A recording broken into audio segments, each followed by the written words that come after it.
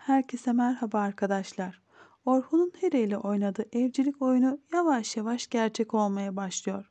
Afife, Nurşah'ın kaçırılmasının Hira ile bir ilgisi olduğundan neredeyse emin. Ancak bunu ispat edecek elinde bir delili yok. Orhun ve Hira odalarına gidecek. Hira, Afife'nin söylediklerini düşünecek ve endişelenecek. Orhun Hira'ya korkacak bir şey olmadığını söyleyerek merak etmemesini isteyecek. Orhun'umuz Hira'yı teselli edecek.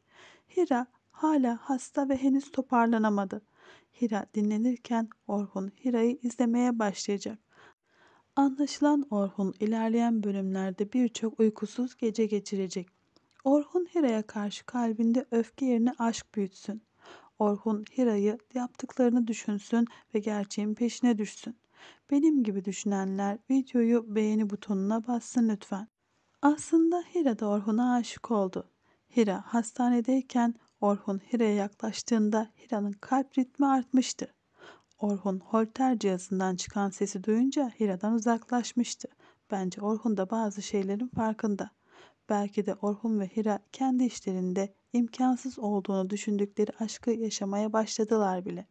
Orhun Haluk'un hemşire hakkında söylediklerini düşünecek. Hira Orhun'un kalbinde aklanmaya başladı. Orhun'un aklına Nihan'a ait izlediği video gelecek. Orhun'un karışık olan aklı daha da karışacak. Orhun Hira'ya uykudayken şefkatle bakacak. Eda ve Afife ise Orhun ve Hira'yı ayırmak için küçük planlar yapmaya başlayacak. Ama Orhun her seferinde Hira'nın yanında olacak.